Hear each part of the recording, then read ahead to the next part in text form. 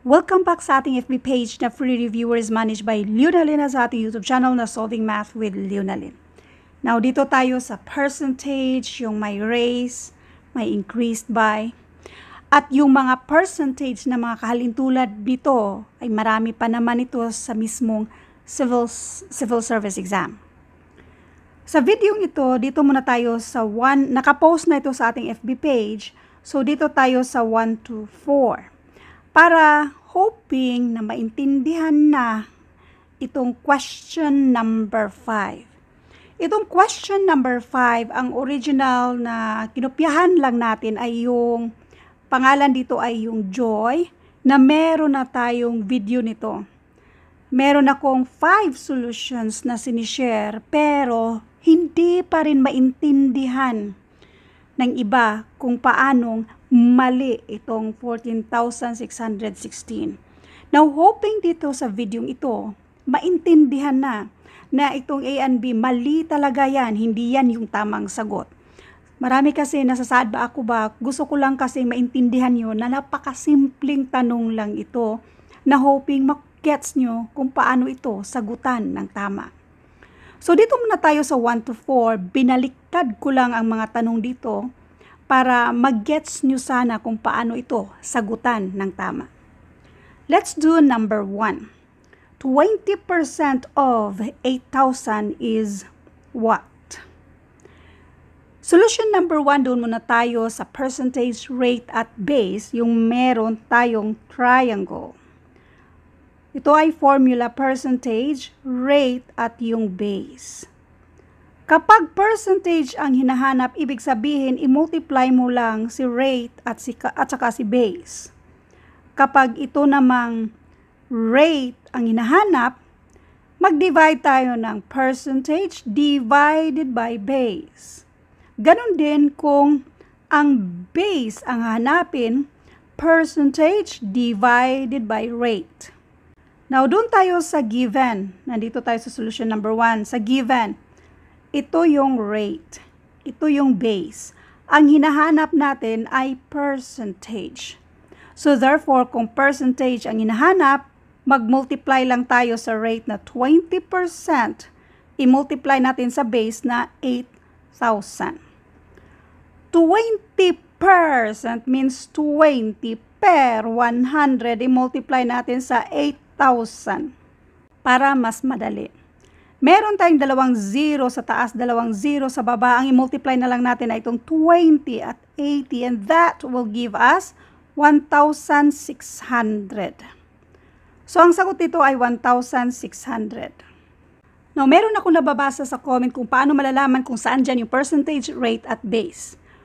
Kung dito sa solution number 1, din yung mag-gets kung saan dyan yung percentage, rate at base, dito tayo sa solution number 2. Ganito lang yan. Ang of multiplication, always multiplication, ang is equal yan siya. So, kopyahin natin itong 20%. Doon na tayo sa decimal which is equal to 0.2. Or pwede ganito na lang. 20% means 20 per 100. So, kahit anong numbers ang gusto niyo kung saan kayo hiyang ba. Then, 8,000 kopyahin natin yan siya. So, ganun pa rin. Dalawang 0 sa taas, dalawang 0 sa baba. Ito lang, ang i-multiply natin 20 times 80, that will give us 1,600. Isa pang paraan. Kung ayaw nyo itong 20 per 100, pwede namang 0.2 i-multiply mo sa 8,000. Yung decimal, isang move lang tayo. Kung mag-move tayo ng decimal dyan para maging whole number, itong 0.2 natin, i-drop mo ang isang 0. So we have 800 times 2 that will also give us 1,600. Now, proceed na tayo sa number 2, hoping na naintindihan nyo na yung number 1 kung paano yan sagutan. Dito sa number 2, baliktaran lang. Kaya importanteng marunong din tayo ng kunti sa English ba? Kasi binaliktad lang yan.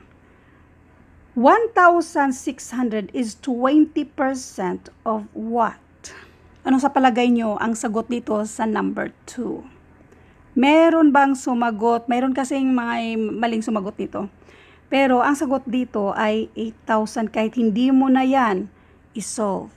Kasi ang nasa number 1, yung number 1 dito ay 20% of 8,000 is 1,600. Pareho lang yan na kung baliktarin natin ito, yung sentence na yan, 20% of 8,000 is 1,600.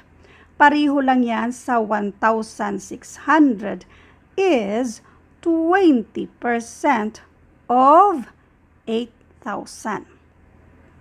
Parehong-pareho lang yan siya.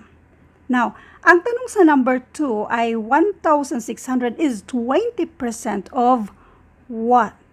So, yan na yung sagot, 8,000.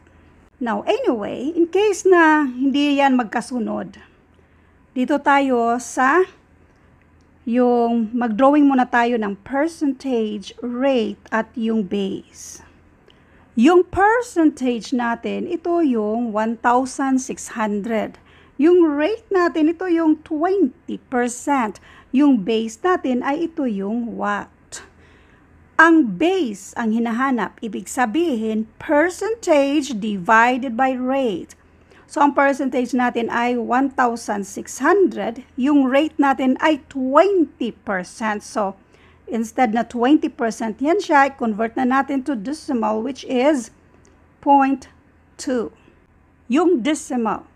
Kung mag-move tayo ng decimal dito going to the right side para maging whole number, yan siya, magdagdag tayo ng 0 sa taas. Ito ay sa division. Sa multiplication yung kanina, natandaan nyo yung kanina, nung nag-move tayo ng decimal going to the right side, nag-cancel tayo ng isang 0. Yan sa multiplication. Ngayon, nandito tayo sa division. Kung mag-move tayo dito ng decimal going to the right side sa ating denominator or yung pang-divide natin, magdagdag tayo ng isang 0 dito sa taas. Now, we have 16,000 divided by 2 and this will give us 8,000. Kaya ang sagot dito sa number 2 ay 8,000. Isa pang paraan. Remember, ang is equal yan siya, ang of multiplication. Let n sa hinahanap natin, 20%, pwedeng gamitin natin yung 0.2 or yung 20 per 100. So, doon mo lang tayo sa 0.2. Then, 1,600. Para makuha natin yung value ni n, since si 0.2 ay pang multiply sa n, kapag matransfer pang divide na siya. So, 1,600 in other words, nag-divide tayo ng 0.2 to both sides para makancel yan siya, n na lang ang natira. So, ganun pa rin ang ginawa natin kanina. 1,600 divided by 0.2, which is yung ginawa ko ay minumove natin yung decimal ones to the right side at nagdagdag tayo natang isang 0 dyan. So, 16,000 divided by 2, and this is equal to 8,000. So, para mas lalo nyo maintindihan ito, kailangan yung i-review yung basics sa division at multiplication ng mga numbers. Dito tayo sa number 3. Lynn's salary is 8,000 per week. What will be her salary next week if she will receive 20% increase? So, dito sa number 3, for sure maraming makatama dito kasi mag-multiply lang naman tayo. 20% of 8,000. Laging tandaan, percent means per 100, so this is 20 per 100. Ang of, huwag kalimutan na yan ay multiplication. 2 0 sa taas, 2 0 sa baba. Ang i-multiply mo lang ay yung 20 at 80. And that will give us 1,600. Yan yung increase. So, yung increase na yan, yan ay i-add natin sa salary niyang 8,000. So therefore, ang salary niya next week will be 9,600. Ngayon, kung nag-gets nyo si number 3, alam kong maraming nagkakamali dito sa number 4. Kaya sa next na video, abangan nyo kung paano ba talagang mali talaga yung 14,616. As in, maling-mali yan siya. So, paanong mali dito tayo sa number 4? Kung obserbahan nyo, dito sa number 3, na yung previous niyang salary na 8,000, after na increasean siya ng 20%, nagiging 9,600. Dito sa question number 4, binaliktad lang natin. Lynn's salary is 9,600 per week after receiving 20% raise. Pareho lang yan sa number 3. Pero binaliktad natin, doon muna tayo sa raise. Nag-raise na siya ng 9,000, nasa 9,600 na siya after siya ni-raise ng 20%. Ngayon ang tanong, what was her weekly salary before the raise? Ngayon, kung ang sagot nyo ay itong number 1 at number 2, I mean itong A and B, obviously, mali na yung sagot nyo. Doon muna tayo sa Canto Style way sa pag-solve nito, na ang nandito ay meron naman tayong number 3 na parihong-pariho lang din sa given sa number 4. Binaliktad lang natin. Ang salary niya ngayon ay 9,600. Ni-raise na yan ng 20%. While sa previous na question dito sa number 3, 8,000 ang salary niya before sa raise ng 20%. Ngayon, nung nag-increase na ng 20%, yung salary niya ay 9,600 na.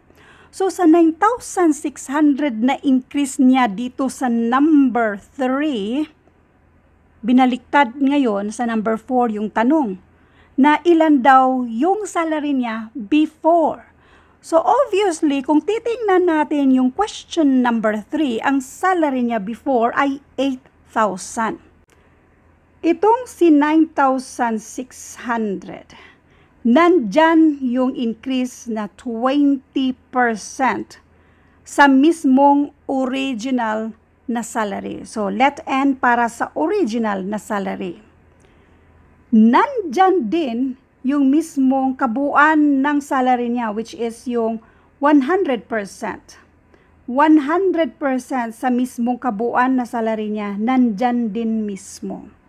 So, i-add natin itong dalawa, and this is 120% sa mismong salary niya before na nandito mismo sa 9,600. Now, gawa tayo ng sentence dito. 9,600 is 120% of the or of her previous salary. Kopyahin si 9,600. Ang is equal yan siya.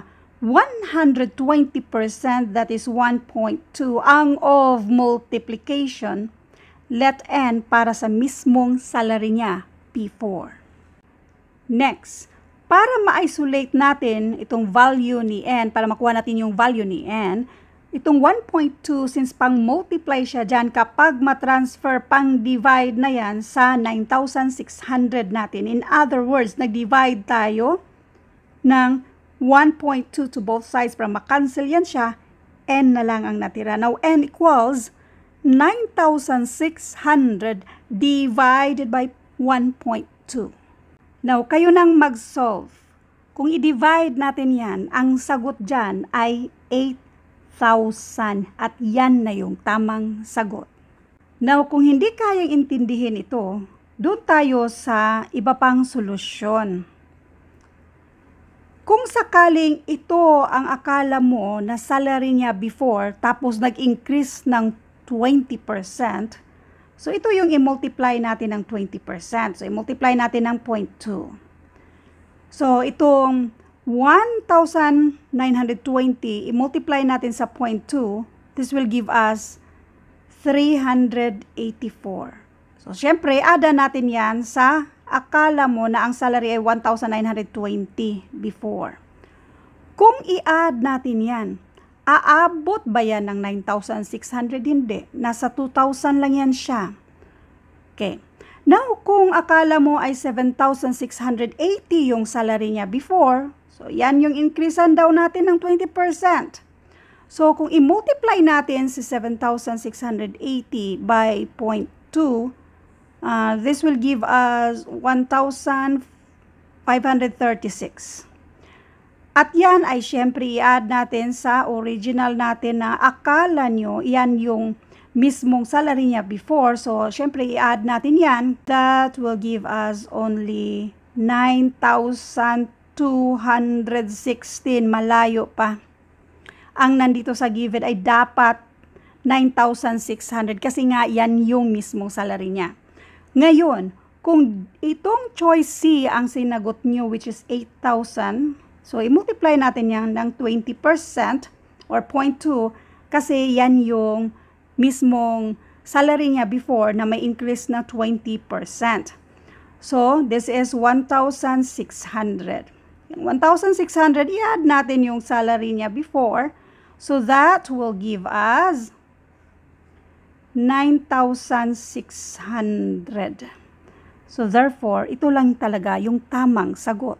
Obviously, mali yung letter A at mali si letter B. Now, para ma-master niyo kung paano sagutan ang kahalintulad nito, abangan ito sa ating next na video kasi itong number 5, number 6, itong number 7, pati itong number 8 ay halos pareho lang yan siya. So magkarugtong lang din ito para mag-gets niyo kung bakit mali itong choice letter B at choice letter A. So at ito yung abangan nyo sa next na video. Thank you and God bless.